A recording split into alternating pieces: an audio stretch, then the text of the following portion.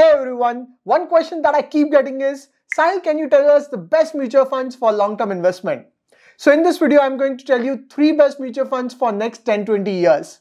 This video would be useful for both existing mutual fund investors as well as new investors.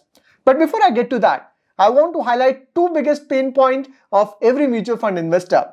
So I keep getting the question that Sahil, the mutual funds I have invested in is not giving good return. Should I switch? And if yes, where should I switch? Then second pain point is there are many categories of mutual funds. How many mutual funds should I have in my portfolio? So in this video, I'll solve the entire confusion from investment in mutual fund, not just for next year, but for rest of your life. I've divided this video in 3 parts. First, I will discuss the pain point 1 and pain point 2, and finally I'll conclude with best mutual fund. Alright, let's get started. Now, majority of retail investors invest in mutual fund based on past 1 to 3 years of returns. So they pick the mutual fund that has generated highest return in last 1 to 3 years. But the problem with this approach is there is no guarantee that if a mutual fund has generated highest return in the past, it would continue to generate highest return in the future.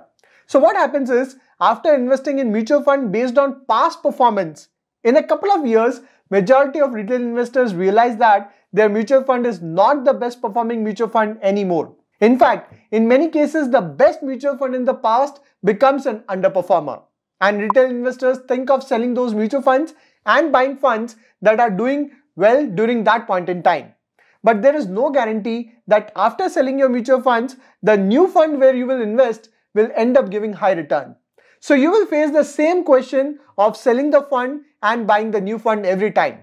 In this process, majority of investors would end up generating even lower return than the market. I'll give you an example.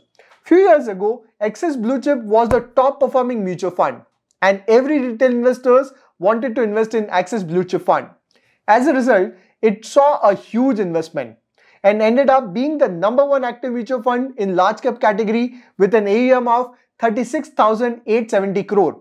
However, in last 1 year, it is the worst performing mutual fund in large cap category with rank 29 out of 29. In 2 years, it is ranked 27 out of 27. In 3 years, it is ranked 23rd out of 26. And majority of Axis Blue Chip fund investors are confused about what to do. Should they stop investing in this fund and switch to other fund or continue their SIP? By the way, I've already created an in-depth video on why Axis Blue Chip fund is underperforming. Likewise, there is another popular fund, Parag Parikh Flexi Cap Fund. Currently, it is the 3rd largest mutual fund in Flexi Cap category. And again, it has the same story like Axis Blue Chip. At one point, this fund was the top performing fund. But in last 1 year, this fund is ranked 26th out of 28. So the moral of the story is that there is no fund that consistently remains among top performing fund for a long time. And majority of retail investors invest money in equity mutual fund for a long-term goal. It means there is high probability that the fund where you are currently investing your money would end up as an underperformer. Please note that here we are talking about active mutual fund. And if you have been following the mutual fund industry, you would know that of late it is getting very difficult for active mutual fund to beat the index. There was a recent study that said 60% of active mutual fund underperformed the benchmark in long-term period. So forget about generating higher returns. Majority of investors in active mutual fund end up generating lower return than benchmark in the long term. Hence, the best solution to this problem is index funds. Now, I have already discussed multiple times in the past about why index funds are better than active mutual funds. So I don't want to get into the details. You can check my previous videos. Now, which is the best index fund for investment? Just hold on for now. Let me discuss second pain point and then I will tell you the best index fund.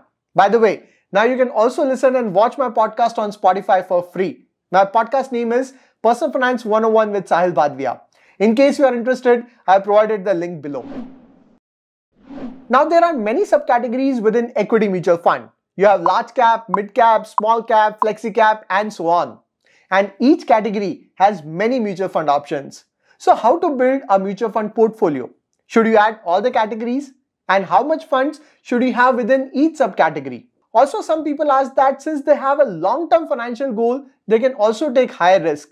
So should they invest more in mid-cap and small-cap index?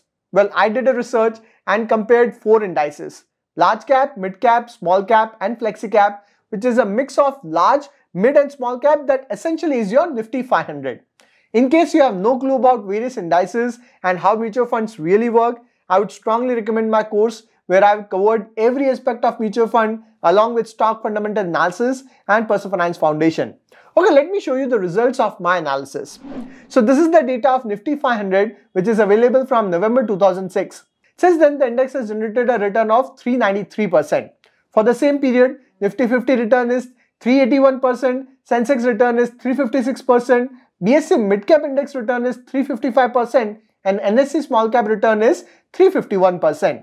If I summarize, since November 2006, Sensex has generated a return of 356%, Nifty returns are 381%, Nifty 500 returns are 393%, BSE Midcap returns are 355%, and BSE Small Cap returns are 351%. Now this is very interesting data. A lot of people have a misconception that mid caps and small cap generates much higher return than large cap index. But the data suggests that there is not much difference in the return in the long term. Yes, in the short term there can be a difference, but not in long term. The simple reason is mid cap and small cap funds are more volatile. So during bull run, they jump a lot, and during bear market, they fall a lot. For example, during post-COVID bull run, while Nifty jumped 126%, mid-cap index jumped higher with 161% return and small-cap index jumped highest with 228% return. But the same small-cap index tanked 52.7% during January 18 to March 20, while Nifty return in the same period fell to 25.8%. So past 10-15 years of data clearly suggest there is not a crazy difference in the returns between large-cap, mid-cap and small-cap index in the long term. Yes, there can be a sharp difference at individual stock level, but at least not at index level. With this, now let us look at the best mutual fund for next 10 to 20 years. Based on our analysis, we have concluded 2 points. First, no single active mutual fund remains a top performer on a consistent basis. And if you invest in active mutual fund, you will always face the dilemma of switching the fund. Hence, the best mutual fund for investment is a low-cost index fund where you don't have to worry about selecting the best fund. You'll fetch returns similar to the market. And second, data suggests that in the long term, there is not much difference in return from various indices across your large cap, mid cap and small cap category. Hence, the best option is to go with a Nifty 50 based index fund where you will invest in the top 50 companies of the country in the same exact allocation as per their weightage. And this index itself is dynamic, where a poor performing fund would exit from the index and better performing fund would enter into the index. So index itself will take care of rebalancing. Hence, first mutual fund in your portfolio should be a Nifty 50 based index fund. Now within Nifty 50, there are multiple index funds. So how to differentiate between them? Basically, there are 2 parameters to shortlist the index fund: expense ratio and tracking error. Lower the expense ratio, better it is, and lower the tracking error, better it is. Again, I'm not getting into the details of expense ratio and tracking error as I've already covered it in my previous videos. Hence, opt for index fund with low expense ratio and low tracking error. Although please understand that since the index funds simply replicate the index, there won't be a sharp difference in the returns of index fund. So just opt for any index fund from a reputed fund house. That will be your mutual fund number 1. By the way, if you want some exposure in next 50 companies, then you can also consider Nifty Next 50 Index Fund, but it is optional. Now the catch with Nifty 50 Index Fund is that it only includes the top 50 companies. What if you want exposure in mid-cap or small-cap companies? Ideally, there should be an index fund that replicate the top 500 companies of India and invest across your large-cap, mid-cap and small-cap. But the problem is, some of the stocks in mid-cap and especially in small-cap still have liquidity challenges. Hence, index funds for mid-cap and small-cap and flexi-cap category are not popular in India yet. And that's where, if you want to have exposure in mid-cap and small-cap, it is better to opt for an active mutual fund in this category. Now, sometimes you will find large caps more attractive, sometimes mid-cap and sometimes small-cap. So it gets very confusing about where to invest and how many mutual funds to have in the portfolio. That's where I would recommend investing in a flexi cap category where the fund manager would invest across your large cap, mid cap and small cap category based on market sentiment and valuation. Within flexi cap, one of my preferred pick is Parag Parikh Flexi Cap Fund, as it also gives you some exposure in US based fund. Although currently Indian mutual funds are not allowed to invest in US stock market as they have breached the limit of $7 billion from SEBI. And this limit is not revised yet. Hopefully this limit would be revised soon. Now I know that this fund has been an underperformer, but it is mainly because it had exposure in US stock and they fell down badly. But for long term, it is a great pick. So second stock you can consider is Parag Parikh Flexi Cap Fund. Currently it has an expense ratio of 0.76%, fund size is 27,712 crore, and it has got exposure of 88.4% in equity, and within that it has got 71.9% exposure in Indian equity and 16.49% in foreign equity. Within Indian equity, it has got 58.8% exposure in large cap, 3.4% in mid cap, and 8.9% in small cap.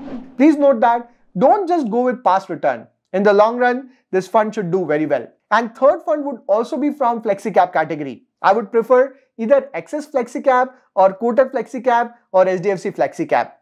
All three fund houses have an established track record in the past and you can pick any of them. So if I conclude, the three best mutual fund include number 1, Nifty 50 Index Fund, and it could be from any of the fund house including UTI, SBI, Kotak, HDFC, Axis, Navi, etc. Since all of them replicate the same index, there won't be a big difference in return. Next two fund you can pick from Flexi Cap category, where fund manager himself decide the allocation between large cap, mid cap and small cap based on market condition. So my second pick would be Parag Parikh Flexi Cap Fund, and third pick would be Axis Flexi Cap, Kotak Flexi Cap or HDFC Flexi Cap, any one of them. With this, you will be sorted with your mutual fund investment for the next 10-20 years. But please note that this is not a tip. Make sure that you do your own research before investing your money. And if you find this video useful, do share it with your friends. I'll see you in the next video. Till then, take care.